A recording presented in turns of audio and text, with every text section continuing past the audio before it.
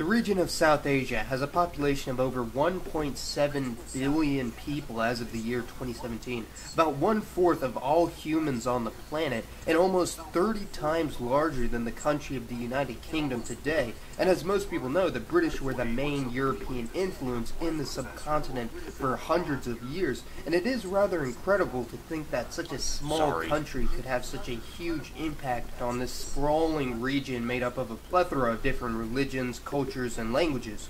The British rule in the area of the former British Raj, that being Bangladesh, India, and Pakistan, are looked upon with varying emotions by different people, but it's undeniable how they've changed many aspects of modern South Asian culture, with the most notable contribution most likely being the growing usage of the English language in the region, and many might think that their legacy ends at that. However, there is a large community of people in India that do still have a connection to Britain, and by extension the former British colonial rulers in South Asia.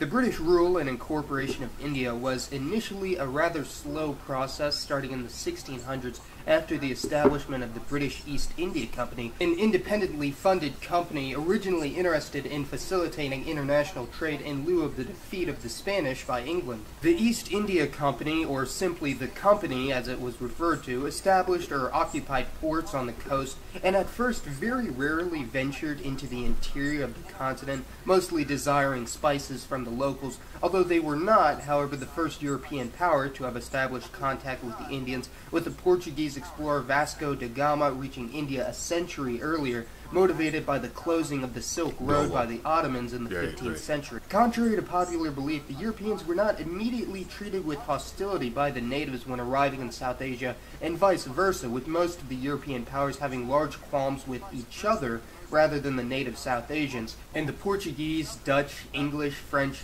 and Danish, interestingly enough, all established ports on the coast, eventually venturing further inland along major rivers.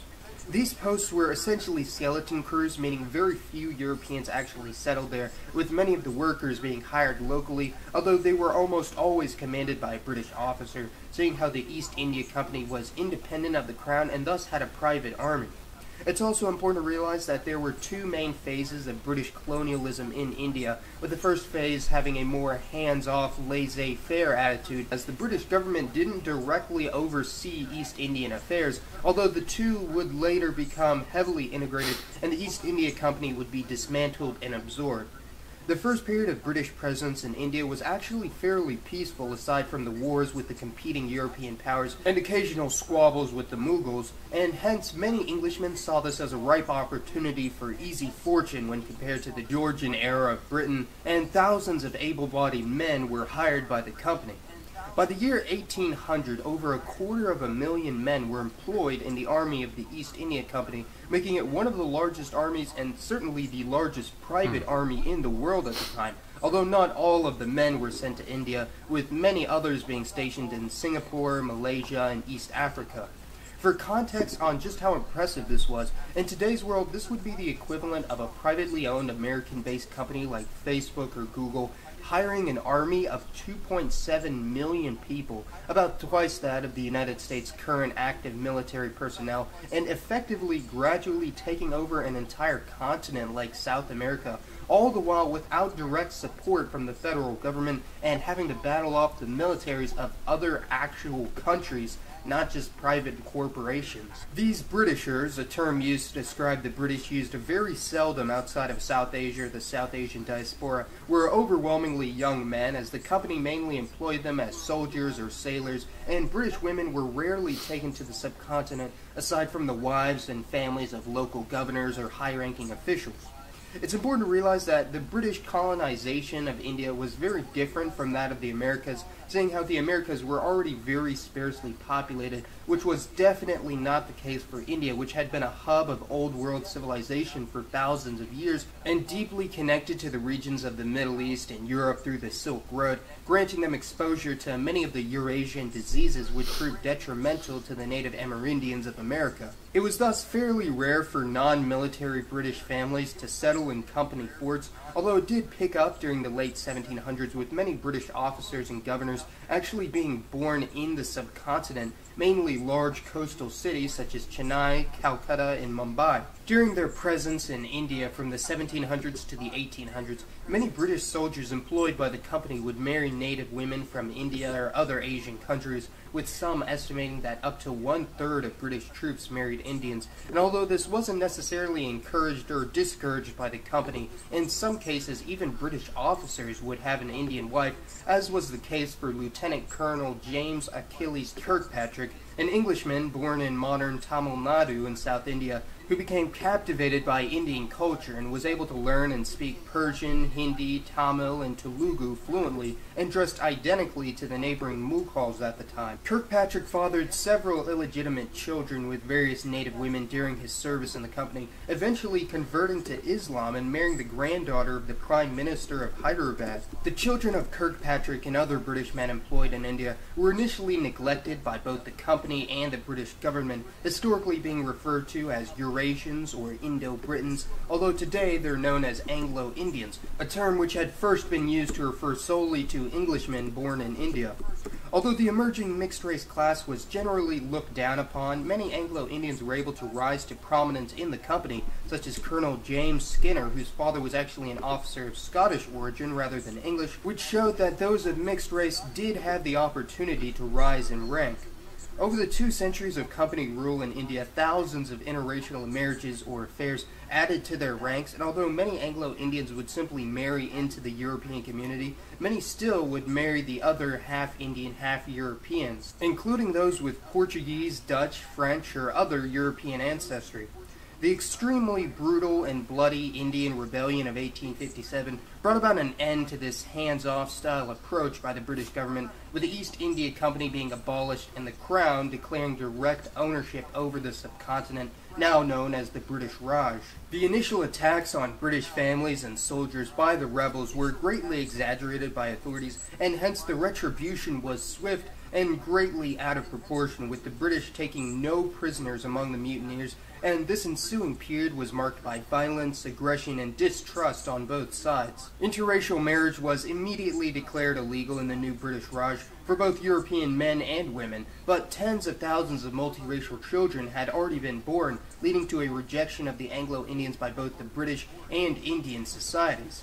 Following the ban on interracial marriage in the British Raj, thousands of British women were brought in from Europe to accompany their husbands, and although men still would far outnumber the women, it was now very uncommon for them to take native wives, although the practice did continue on in the surrounding regions under British control, such as Singapore or Hong Kong.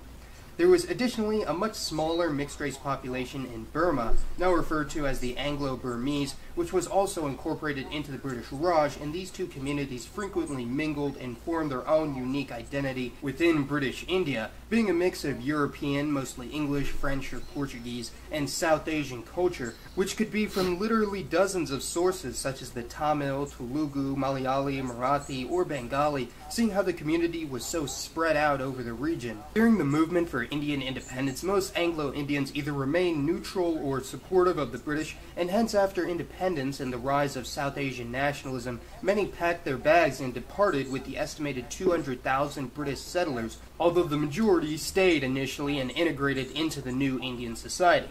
In 1946, the British government feared that the Anglo-Indian community would face harsh discrimination or attacks due to their English heritage, and proposed an independent country for Anglo-Indians and the Anglo-Burmese in the Andaman and Nicobar Islands, which at the time were very sparsely populated, a plan which mirrored proposals from the Dutch to grant Western New Guinea to their mixed-race offspring, the Indos. The plan never came to fruition, and the Anglo-Indians never suffered large-scale attacks in India or Bangladesh, although the Burmese government did heavily discriminate against the Anglo-Burmese community following their independence. The My apologies, that's the coffee very pot. much alive and kicking, both in South Asia and abroad, with estimates varying greatly for the number that still identify as such in the country of India, with some sources claiming the number is over 500,000, while others claim the number has dropped to less than 100,000. Although a median estimate gives an approximation of around 300 to 400,000, although easily over 1 million Indians may have partial European ancestry, and many might not even know it, which may sound like a lot, but this is still less than 0.1% of the country's population.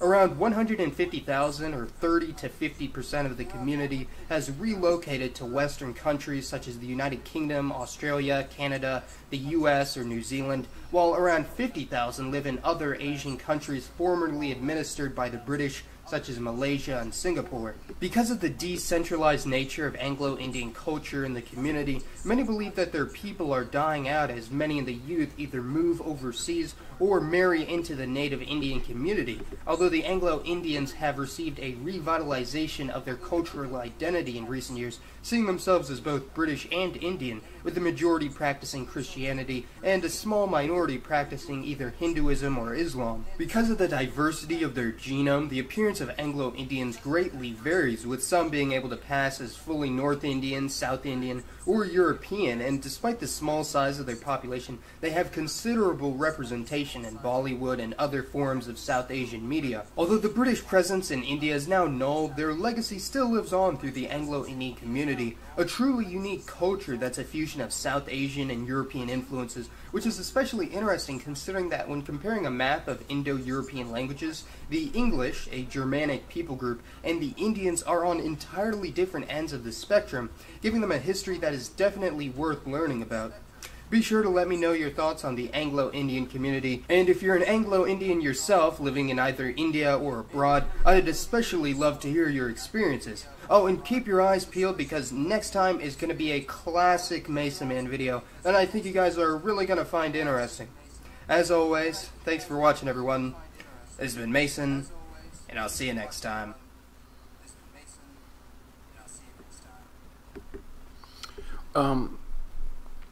First of all, let me apologize for things that were happening on my computer. Things were popping up. I apologize for any distraction that may cause, and the coffee pot. Very interesting video. Something that I assumed was there from the occupation of the British. I assume that's where a lot of the fair-skinned Indians came from. Partially right, partially wrong. India is such a diverse place. It is a place that I am looking forward to visiting. I have on my phone, I got a weather app, and on my weather app I put different cities. I put a city where I used to live, where family is, Joliet, Illinois. I have of course Mesa, where I live. I have Flagstaff and Cottonwood, places that I go to quite a bit. But in India, I have Vizag, and I'm thinking Vizag. It's 82 degrees right now in Vizag. I think that's gonna be my landing spot. Is Vizag. I've been watching and reading a lot about Vizag, and I would love to hear from somebody who is from Vizag. What's it cost for a 2-bedroom apartment? 2-bedroom, 2-bath. Because I go on conversion tables, and I can't figure out the conversion quite right, because it's not in rupees. Like, I can find stuff that says rupees to dollars, but I can't. And I think this is in crows or something. And if the calculations are right, I find it hard to believe that a 2-bedroom apartment with 2 bathrooms is $300,000. I don't know. So, anyways, Vizag, please hit me up. I'll catch you guys later. Peace and much love, the Professor.